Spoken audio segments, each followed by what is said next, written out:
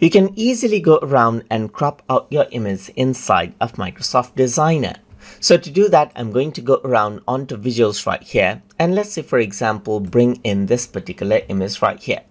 So what I can do is I can go around and click on crop. And what it allows me to do is it allows me to go around and click and drag around and select out a portion right here just like this so that I can crop it out. I can press done to crop it out just like this, as you can see, and now you have a single image which is cropped out. So this is what you have. You can go around and click on crop again and then get back this image, as you can see right here. So even the cut portion are not actually cut, but they are hidden right here. So you can go around and press done, and this is what you have, as you can see. If I were to go around over here on the visual section right here, just like this, you can also go around and bring in, let's say, for example, graphics like these.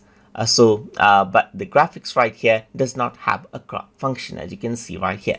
It's only for images.